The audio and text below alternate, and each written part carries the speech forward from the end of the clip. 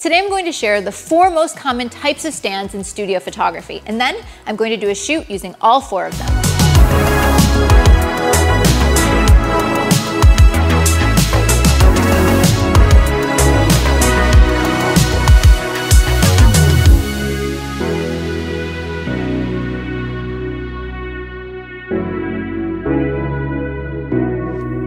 Hey everybody, Lindsay Adler here, and in the studio sometimes I use a lot of lights. And of course that means I need to use a lot of stands.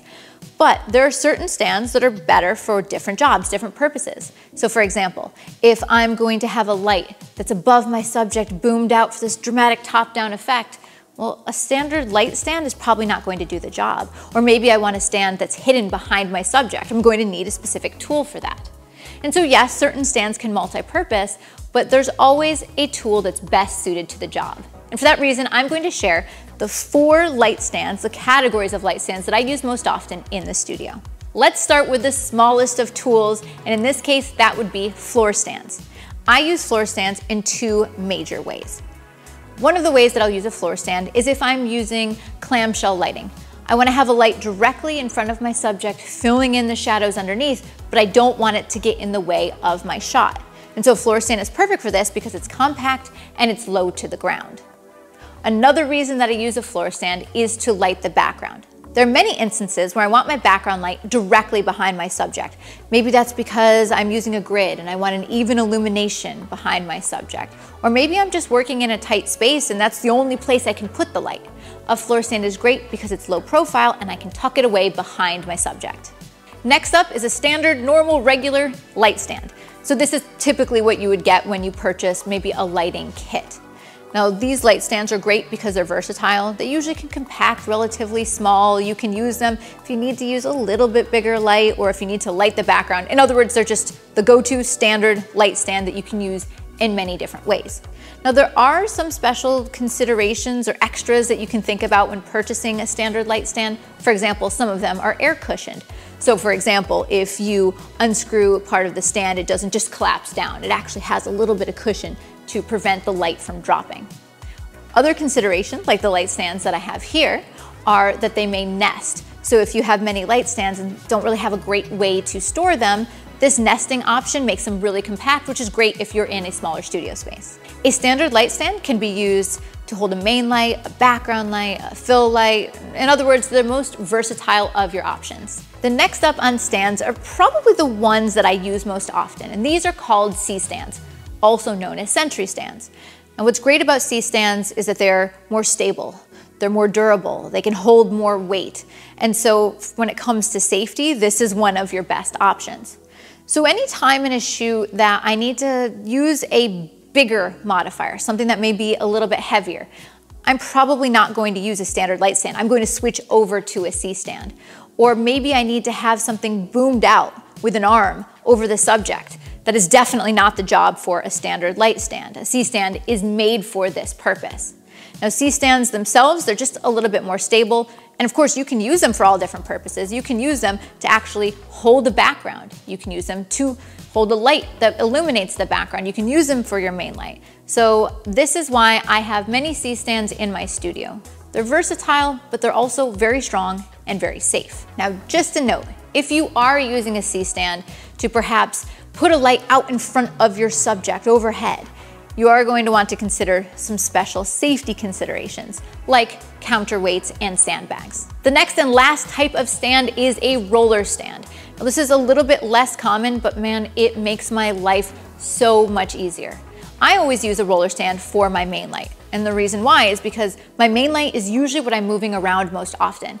So if you've used a C-stand before where you're putting a sandbag on it and you have the light boomed out and you have to keep moving it, it can take a lot of time, a lot of effort, but a rolling stand, because of the wide base, is more stable. And because it has wheels, I can just simply roll it around my subject. It saves me a ton of time and effort. Of course, with a rolling stand, you can pair this with a C-stand arm or a mini boom. And this is the light stand that I use when I'm using very large modifiers. So those are the 4 categories of studio stands. You got your floor stand, your standard light stand, your C-stand, and your roller stand. Now, of course, these can multi-purpose and do many different things, but it's about having the right tool for the job. So now that I've given you an overview of this, let's take a look at a shoot using all 4 categories of these stands. I've set up a beautiful sculpted portrait using 5 different lights and all 4 of the different types of stands. So I'm going to build this set together starting with our main light and the main light stand. Here I'm using ProPhoto D1s and D2s throughout the set, as well as shooting with a Canon R5 with a Canon 24-105. That's my essential gear. For my main light, I've chosen a beauty dish with a grid.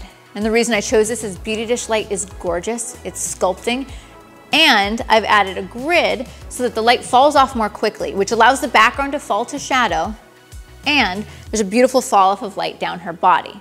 So let's talk about the stand. For my main light, I'm using a roller stand, and I'm using an Avenger mini boom.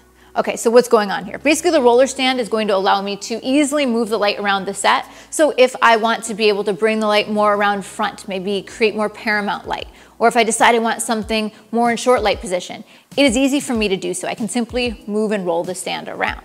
One of the things I love about the roller stand paired with the mini boom is the mini boom, it has expandable arms. So I can basically put the light as far out as I want in front of the subject and not have to worry about having the stand in my shot. But when you do so, when you boom out your light, you have to make sure that everything is balanced. So you'll notice that on the stand, I also have a counterweight. All right, so let's take a shot just with that beauty dish and a grid. The light is dramatic, it's sculpted, I have that beautiful Rembrandt light, but she's blending in completely with the background. So I need to add a little bit of separation, and I can do so in a few ways. I could add a light to the background to give her a little bit of separation. I could add rim lights to carve out the side of her body, or I could add rim lights and a background light. So let's actually just start with our rim lights. In this case, on either side of my subject, I have added a 1x4 foot strip softbox with a grid. What this is going to do is give beautiful illumination to her hair, the side of her face, her arms, and it gives just like a kiss of light. Now you'll notice that for these 2 rim lights, I am using C-stands. One of the reasons I'm using the C-stands is because they're more stable and they have those C-stand arms. What's really nice about that is I can raise the lights up a little bit higher and angle them down. And what that means is not only will it light the side of her body, but it will also make sure I'm getting some illumination on the top of her hair so that the top of her head doesn't blend into the background. All right, so let me turn on those rim lights. Okay, let's get another test shot. Just like that's perfect. You can see that the rim lights are giving a beautiful kiss of light to her jawline and the sides of her arms and just a little bit of separation to her hair. But I still think that maybe she's blending into the background a little bit too much, especially in the hair. And I also think that maybe I could give her a little bit more glow, a little bit more of a heavenly look. And to do so, one of my favorite techniques is to add a light with a grid directly behind the subject. It kind of adds like a heavenly separation behind her. And so that's exactly what I'm going to do, and I'm going to do so on a floor stand. The floor stand is going to allow me to hide that light directly behind her so I get a nice even glow. All right, so I've turned on the floor stand, and by the way, it has a 10-degree grid. Love it. The reason I like this so much is that 10-degree grid, that glow behind her, it's subtle, but it adds more separation and more dimension to the image. Now this image would be completely fine as is, but looking at it, I wanted to have a little bit more painterly of a feel. And I think the shadows in the front of the subject are a little bit dark. And the reason I think they're so dark is because my main light is in a short light position and it has a grid on it. So basically no light is reaching the front of her, which is why I am adding my 5th light, a large umbrella with diffusion, and I'm going to move it around toward the front of the scene. Now the idea here is that it simply lifts up the shadows. Now this modifier is currently on a standard light stand, just a normal light stand. I personally wouldn't use a modifier much larger than this because it starts to get a little bit unstable. And I wouldn't use a stand like this if I needed to boom the light out over my subject. So this is a great use of a standard light stand. All right, we have 5 different lights, 4 different types of stands, and now it's time to get the shot. And I'm going for something that's elegant, elevated, and painterly. Okay, so I'm gonna have you pull your right elbow back and then chin up this direction and cross your left arm over. Beautiful, just like that, and chin down just a little.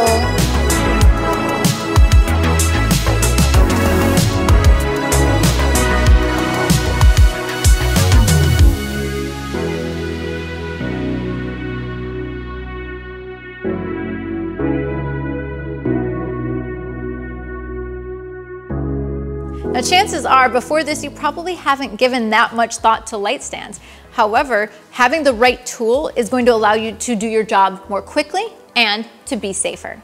Now, if you want to see the gear used in the making of this video, be sure to check out the links in the description below. Now, there are many different options for light stands, but in the descriptions, I'm linking specifically to the tools that I use in my studio.